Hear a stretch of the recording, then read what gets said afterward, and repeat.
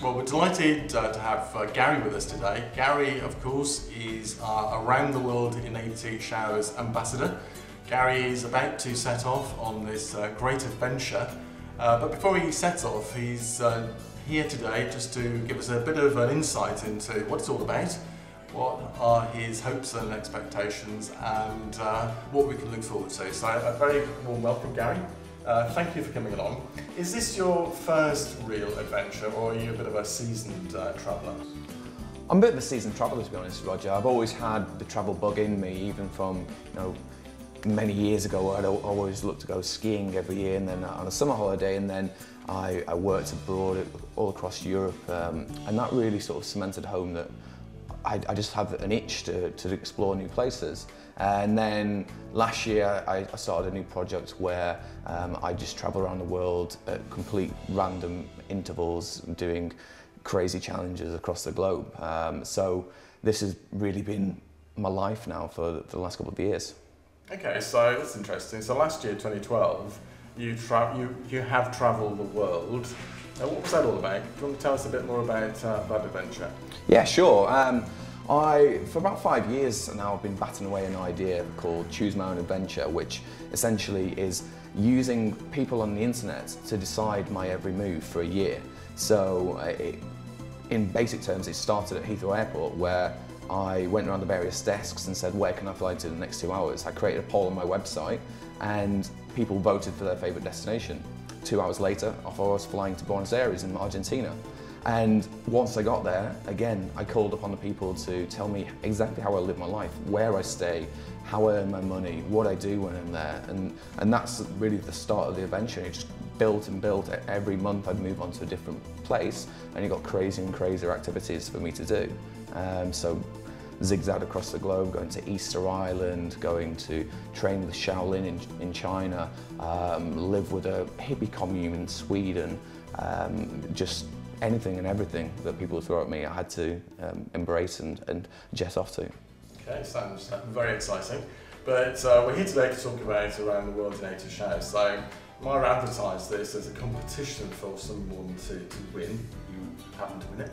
But what was it that particularly appealed to you about this competition to travel the world and write about and film 80 showering experiences? Well, it was really interesting how the opportunity came about to me. Because I was away, it was a follower of mine that actually flagged it up and said, oh, this could work with what you're doing.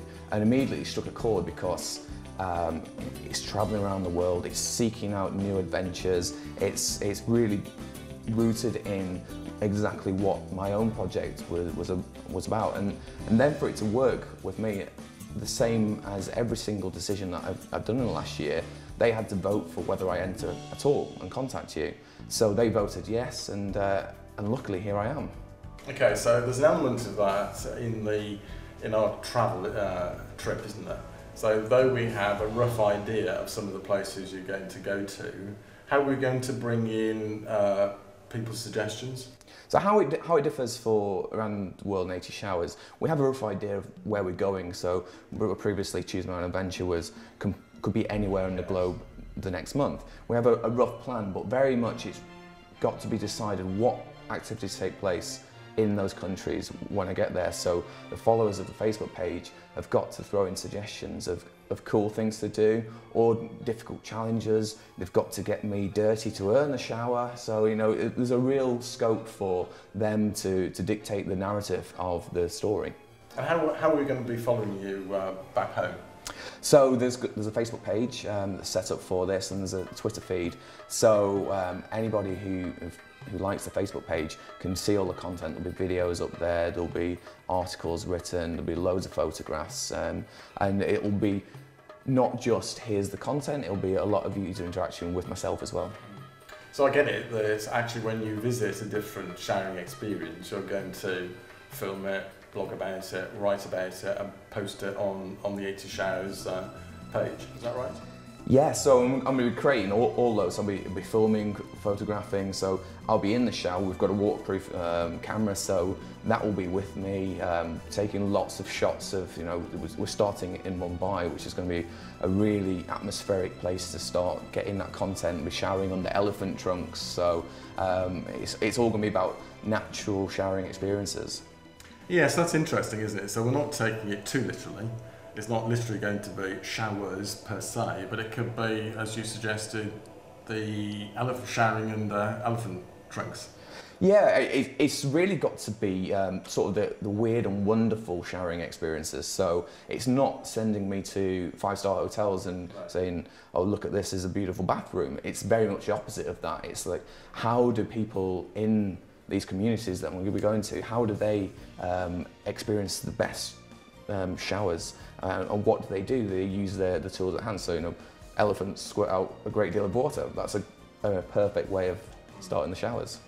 So is there anything you're particularly looking forward to? I know it's all a bit not quite fixed in stone, is it, the trip, but is there anything that you hope you will get out of it personally? Personally, I'm really looking forward to getting out to Central America. On my previous trip, I covered a lot of South America, but Central America seems like a really untapped area and lots of natural sort of waterfalls. It's really a tropical climate, so I think it's going to throw up a lot of really interesting content from that. So how are your followers going to get involved? I've got the feeling that they may be making suggestions, is that right, in terms of showers that you might be able to visit while you're in a particular country? How's that going to work? So how it works with the followers is very much like if I was telling you I was going to a country and you'd been there previously. If you've got any suggestions or if you've heard of anything, people really like to share those around. Now this is just on a bigger scale using Facebook and social media, where you can think, oh, I know a really great thing to do in this place, do this. And the best thing is then I'll take your suggestion on board and do that. Okay. So you must be taking, this trip is about 3 months, isn't it? So you must be taking a huge suitcase, but are there essential things that you wouldn't travel without? Well, one of the things that you've got to consider when you're hitting so many places is you've almost got to prepare for everything. You know, you could be going to the cold, going to the heat. I travel around with ski gear and shorts, and that's basically my attire, and I try not to get them mixed up and wearing the ski gear on the beach. But the one thing obviously you can't do without is, in the modern world, for me, is having my laptop or my phone. It means I can stay in touch really easily via Skype and things like that to my family, so much more than I actually do when I'm in London. It means I can stay in touch with all the news, and you know, it entertains me on long bus rides. Great, so all the very best, and I understand that when you come back, you'll be coming back to Mira to tell us all about these experiences, is that right? Yeah, once I return, I'll be coming back to Mira and sharing all the knowledge and experiences, and probably a lot of very jealous faces in the crowd, but yeah, I can't wait to get on. Right. Thank you very much, Roger.